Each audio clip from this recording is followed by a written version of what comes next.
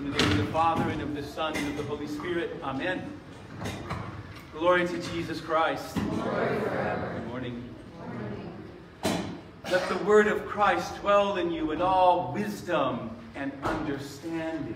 These are St. Paul's words from his letter to the Colossians. This word of Christ that is to dwell in us richly is the word of life. It's the word of salvation. It's the word of wisdom, of discernment, of knowledge. What we find even is that it's the word of the Word himself. At the very heart of our faith, we believe in a God who has revealed himself to us through his living word. Christ himself is the Word of the Father, and through this word, everything has been spoken into being. You and I are all here this morning in this church for the praise of God, because the Lord, his word, his one and only Son, has spoken us into being for this reason, so that we might live in order to give him this glory. The Word gives us his words, and these are the words of life for us, as we find in Psalm 119. Your word, O Lord, is truth, and every one of your righteous ordinances endures forever. So the Lord's word for us, firstly, is our life. The Lord's word is our life. And this is why we spend so much time in church. Very often I'm asked, how come in our liturgy as Orthodox Christians, we very often spend twice as much time in church as our other fellow American Christians? An hour and a half or 2 hours in church.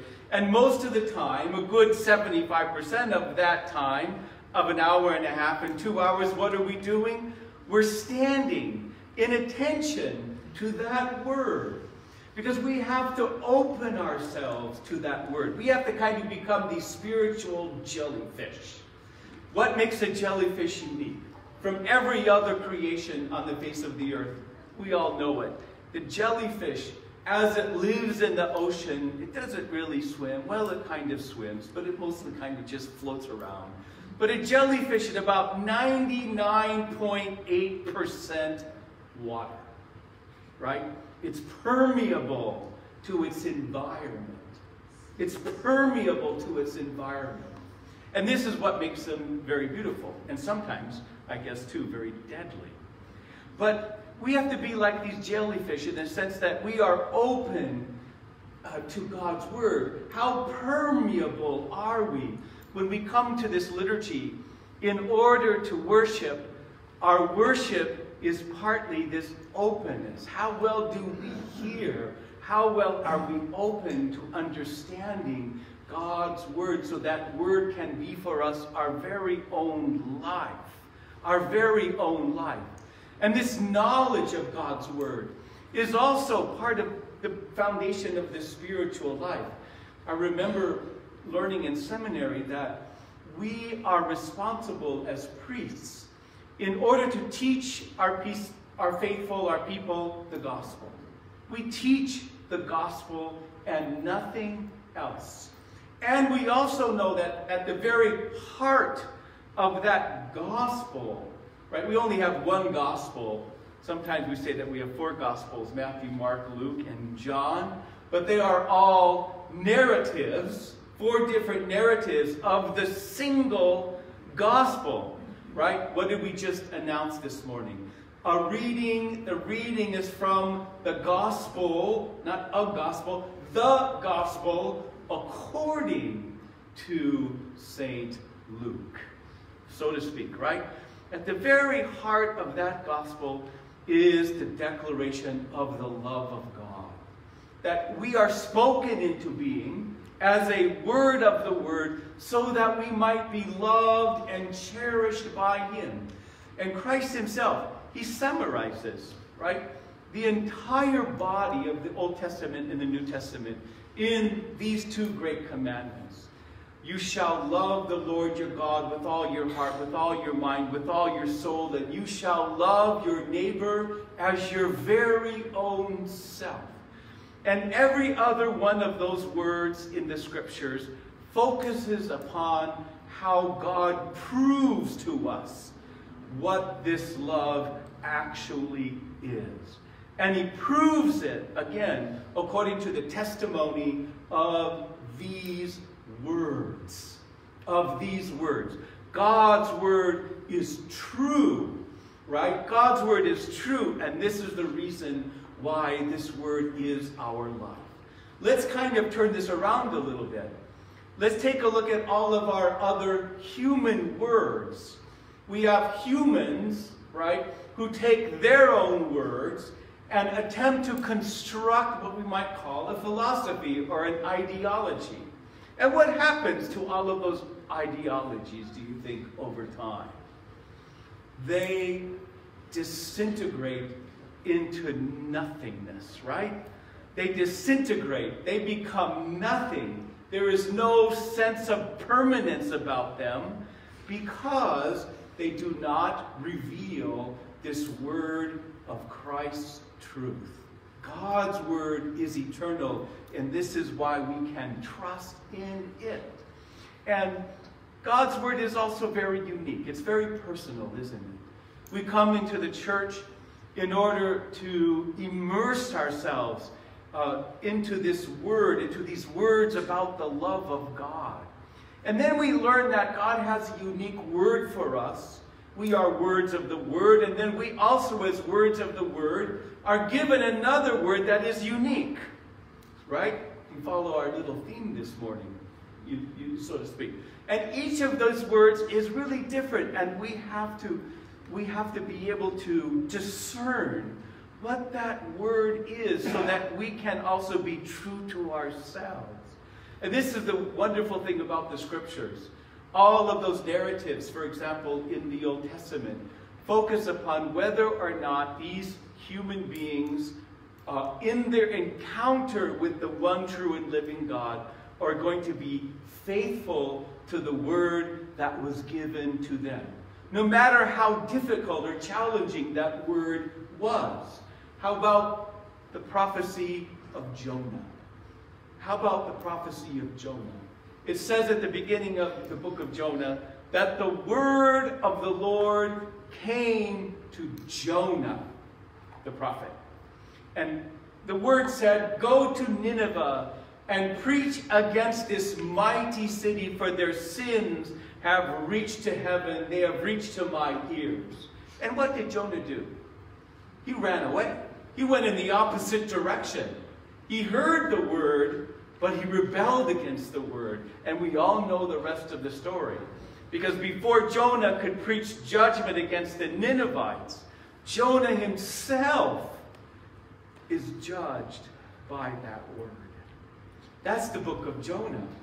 That the prophets themselves, in the receiving of that word, received it first as their very own judgment, and then through their repentance, through their faith, through their love for God, accepted that word so that it might also, in due time, become mercy.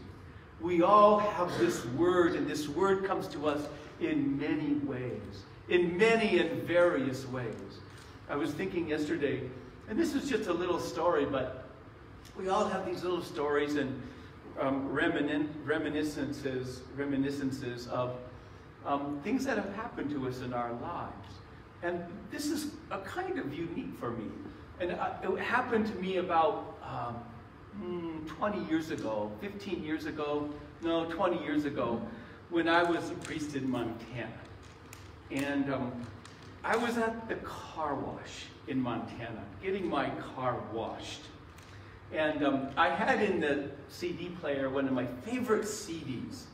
And this was a CD of Rachmaninoff's All Night Vigil, which is his rendition of, he took this beautiful Znameni chant and he harmonized it. And those of you who have ever heard this All Night Vigil of Rachmaninoff, it's just the most spectacular thing. It's just spectacular.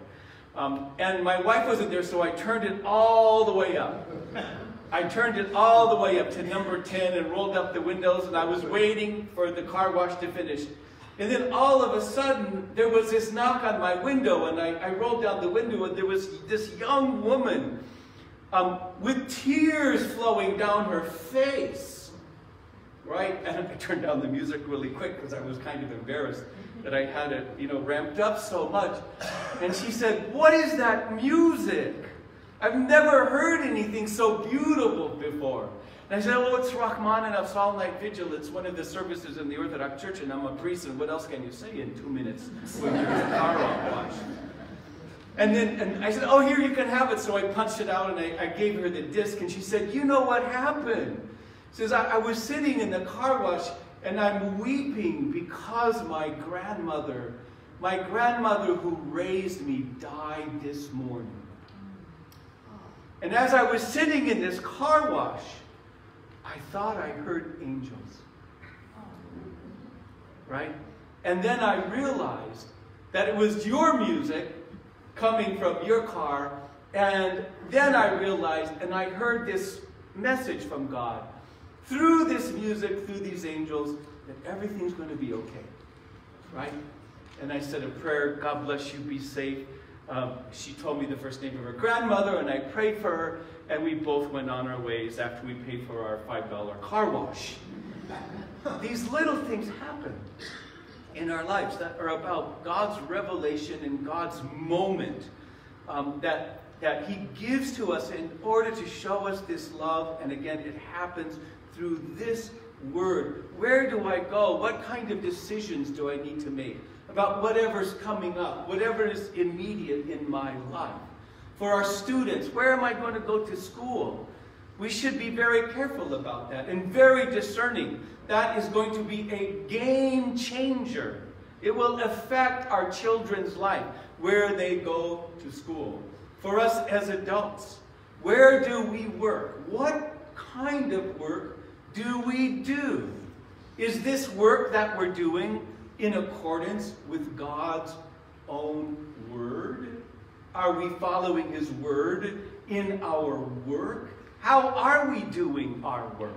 And, the whole thing goes on and on and on, even down to the littlest detail of our daily lives as we struggle to just do these very ordinary things in our homes.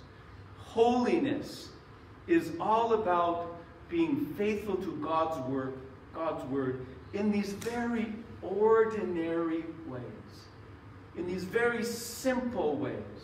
Father Alexander Schmemann, he would say that we as Orthodox Christians, we sacramentalize everything.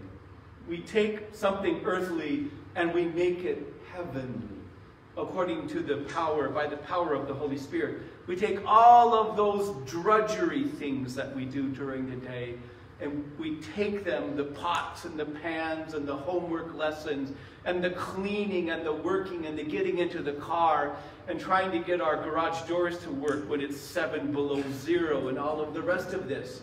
We do it and we transform it by God's Word into heaven itself. Into heaven itself.